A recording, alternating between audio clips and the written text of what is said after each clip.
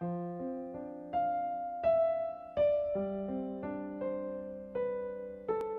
it came time to leave the hospital, I wasn't afraid to leave at all. I was definitely ready to go. The recovery had to begin, and I was anxious to get that going. At some point, I recall that a young nurse came into the room, and she said, with her hands on her hips, framing the doorway, she looked at me and she said, "Now, just what's the problem here?" And I said, "I'm afraid to leave." And she said, "Yes, you are. I can see that you are, and it happens to many patients. But you are going, and you're going today." From the caregivers' end of it, the most important thing I found was to take care of yourself. You need to make sure that you're taking care of yourself, that you're staying healthy. And it's hard, but you have to try to keep the stress managed. You feel it catching up with you at different moments, like all of a sudden, I'm really tired, and you realize that you have been sort of juggling all of these things. But in the heat of everything, you just do what you have to do. I had to get out once in a while, not be afraid to leave, and don't feel like you're turning your back on them. And I had to really take a year out of my life, at least a year, and just concentrate on getting well. That was not very easy, but it was reality. You're certainly severely compromised when you come home. And you have to rest a lot, and you sleep a lot, and you're not fully aware of what's going on. It's not over when you come home at all. There's still a lot of work to be done, but it's a totally joyful time. I mean, and probably easier for me to say that than for Stuart, because when he came home at first, he was clearly panic-stricken to be taken from his safe environment where he was surrounded by doctors and help. I know that was difficult. Physically, I didn't have the energy that I once had. I had to build all that back up again, even though I was doing a little bit in the hospital. And you had good days and bad days.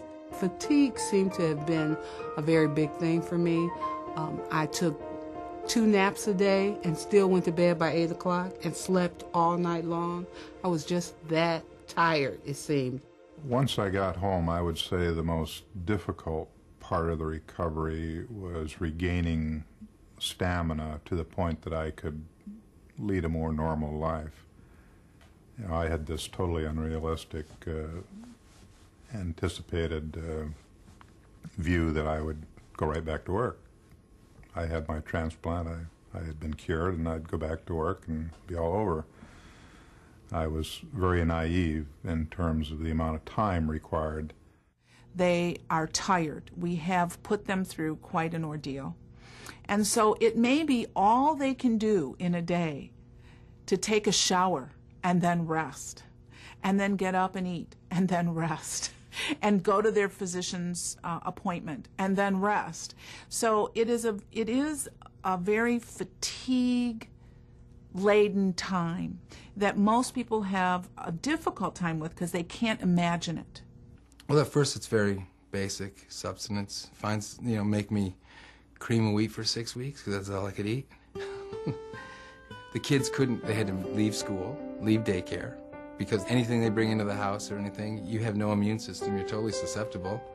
I think that coming home was frightening for Stu, and the kids were a big part of it because it's hard to say, don't hug me now, don't kiss me now, and then there's the whole emotional thing. He would just cry and get so upset because he wanted to be completely open and, affectionate with them, but he truly was afraid. My caregiver was very patient with me, and he taught me to be patient.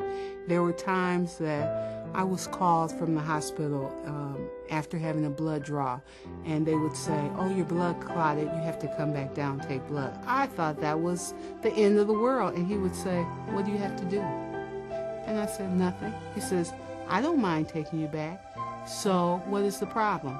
And I realized that if he didn't have a problem with these things, I shouldn't have a problem either. All I had to do was be the patient and be a patient. When patients and their families come to transplant, our experience has been that they concentrate on the transplant period, the chemotherapy and radiation that they might receive, the hospital stay, the fact that they're going to be sick, and then they're going to get better and go home. And from our perspective, that going home process can sometimes be as difficult as the hospital process.